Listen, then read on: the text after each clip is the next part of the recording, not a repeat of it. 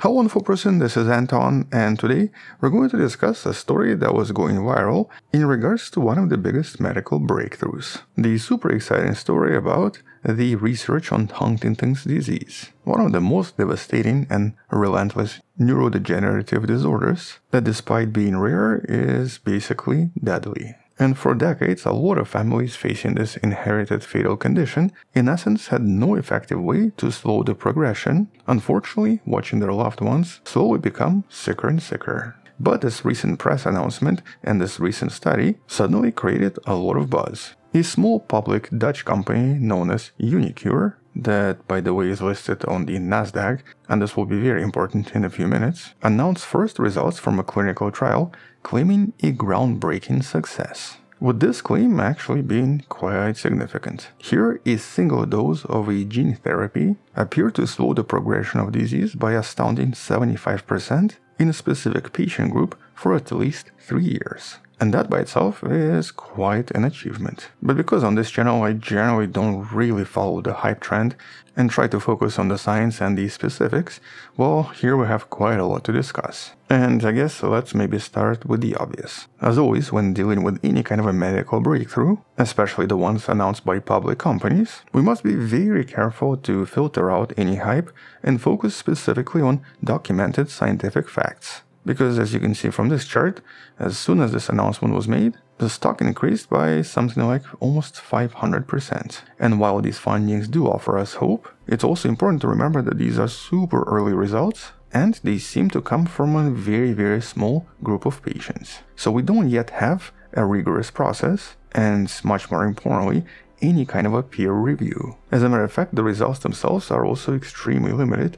And, well, really, this is not a scientific study at all. This, as the name implies, is still a very early trial. But let's actually also talk about how Huntington's affects people, and why, if this is actually true, this would be a groundbreaking achievement. And so here we have to understand why a 75% slowing of progression of Huntington's is such a huge deal. We basically have to first understand how brutally it can affect a person's brain. And, well, unfortunately, Huntington's is an inherited condition. It's basically a genetic disorder. And it involves a very specific gene. And because of this gene, certain neurons start to malfunction and die, producing very similar effects to dementia, Parkinson's disease, and motor neuron disease. And unfortunately for people affected by this, symptoms start to occur around the age of 30 to 40, very often right in the prime of their working lives. And once these symptoms start, the condition progressively injures and kills a lot of neurons, starting with the neurons controlling our moods, our thinking, and our movement.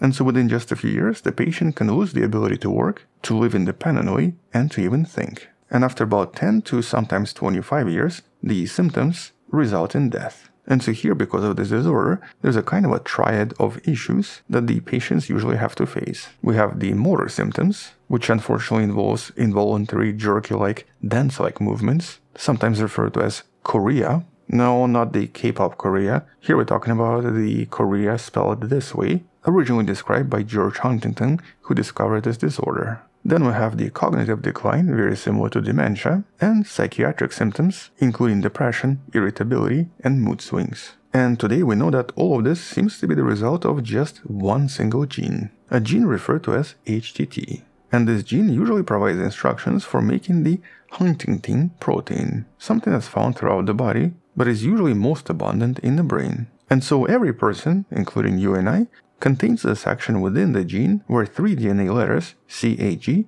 are repeated multiple times. And in a healthy person, the sequence repeat maybe 10 to maximum 35 times. But in people with the Huntington's, this repetition for some reason becomes extreme, appearing up to 120 times in some of the more extreme examples. And it's really this unusual excessive repetition that then results in the cells creating versions of the Huntington protein that's just way too long.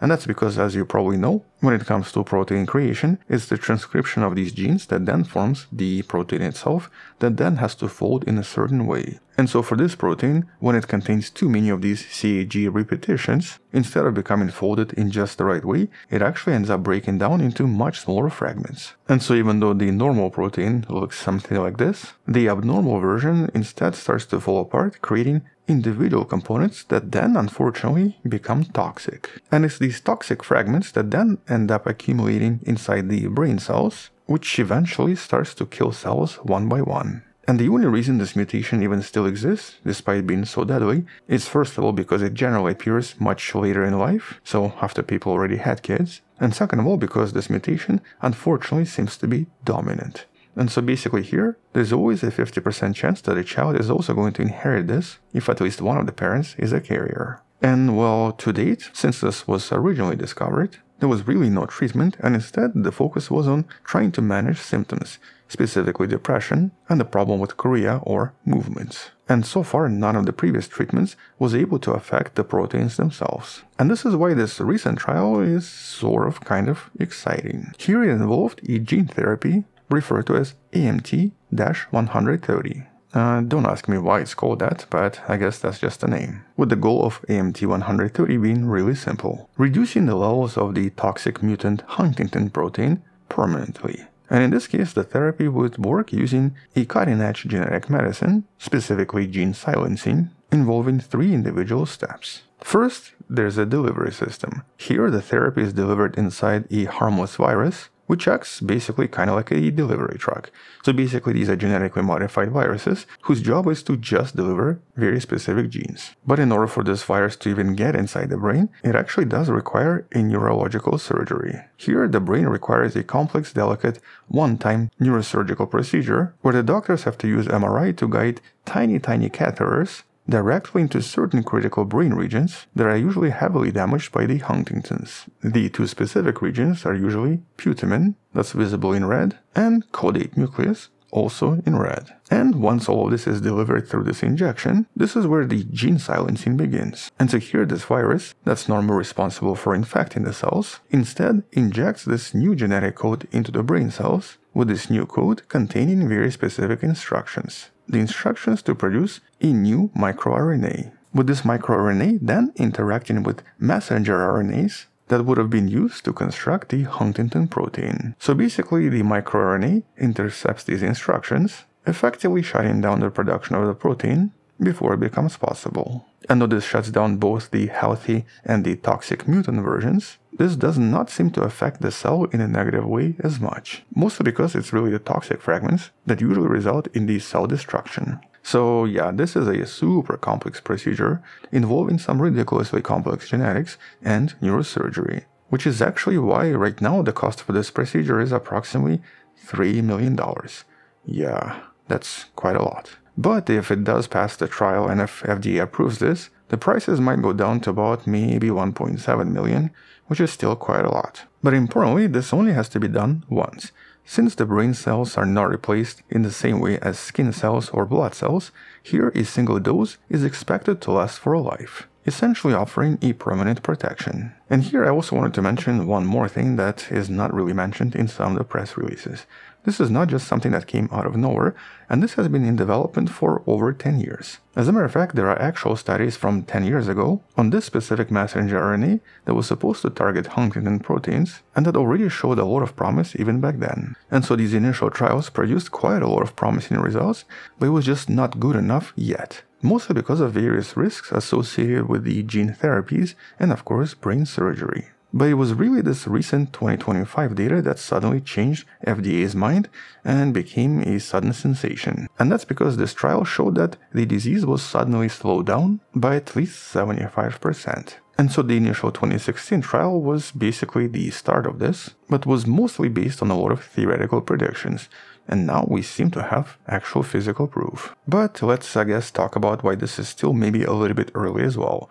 This trial involved 29 patients, but the crucial findings that the report is based on involved the group that received the higher dose of AMT-130, where 12 patients were followed for 3 years directly. And so according to the report from Unicure, patients that were given the high dose showed a statistically significant 75% less disease progression compared to the external group. And here this measure, that's referred to as Unified Huntington's Disease Rating Scale, which usually combines the measures of thinking, motor function, and ability to manage daily life, definitively showed scores that were much higher than anyone else. And so here the high dose group also demonstrated 60% slowing in the total functional capacity. And so all of these numbers were very impressive. Additionally, they also looked at crucial biomarkers in the spinal fluid, referred to as NfLs, neurofilament light proteins. Usually, high NFL levels indicate neuronal damage, which in Huntington's disease is usually extremely high. And normally, the protein level here would spike as the disease progresses.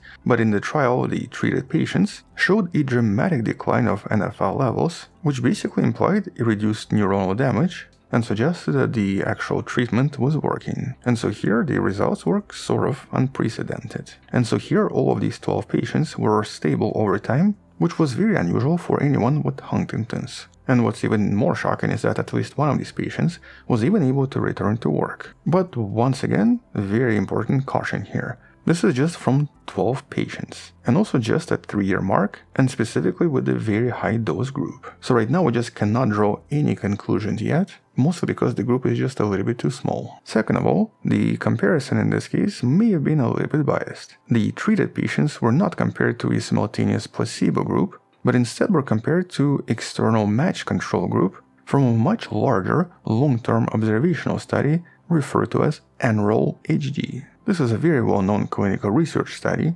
based on many different families that struggle with Huntington's disease. And while this method might be necessary for complex trials, compared to obviously internal study with your own patients and your own placebo, may introduce bias and thus makes data just a little bit less robust. Here, for a very good medical study, you would require a randomized, blinded and placebo-controlled trial in order to make these results much more concrete. But I guess third of all, we have to go back to that public company situation. Here, findings were announced by uniQure in a press release. And as a small public company with an actual stock, a lot of these positive announcements often affect investor confidence. And as I showed you before, obviously, stock prices. And so while data is promising, it needs to still be fully published, it has to be peer-reviewed and scrutinized, and much more importantly, it has to be replicated by someone else. And so until that's done, and until we have actual studies by other teams, we're not going to know if this is really working or not. But here we have this other extra segment that we have to discuss.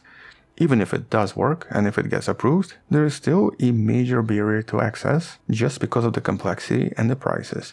Here the treatment involves complex neurosurgery and very expensive gene therapies that are only going to be affordable to someone that's already well off. And so here the FDA and a lot of regulators are going to have to face this somewhat difficult choice. Here they have to decide if they want to allow early access based on these promising but limited results, even though the cost of this is going to be ridiculously high. Nevertheless, despite all of this is still a historic discovery. Because here, even from back in school, I remember how everyone was always talking about Huntington's as potentially never really having any cure. Yet here, for the first time ever, we have this early data that provides convincing signs that a very specific gene therapy may actually work after all, which would make it the first ever genetic neurodegenerative disorder to have been treated successfully through this very complex procedure. And that, of course, means that one day, assuming this of course works and assuming it becomes a little bit cheaper, we may also find other cures for things like Parkinson's and Alzheimer's. But for uniQure, it's definitely some good news.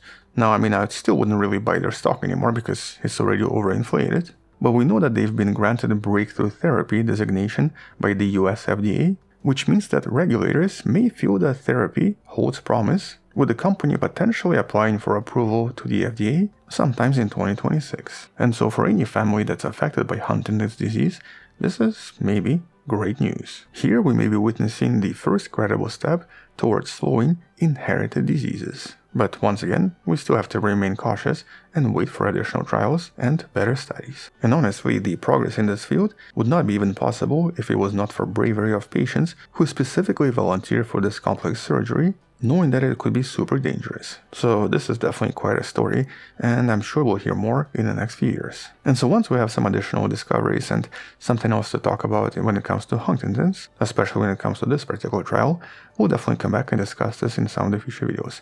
Until then, thank you for watching, subscribe, come back tomorrow to learn something else, support the show on Patreon where you can find additional videos without any ads and can DM me directly, or by joining the channel membership that grants you early access and a few more additional videos. Alternatively, you can also buy the Wonderful Person t-shirt in the description. Stay wonderful, I'll see you tomorrow, and as always, bye bye.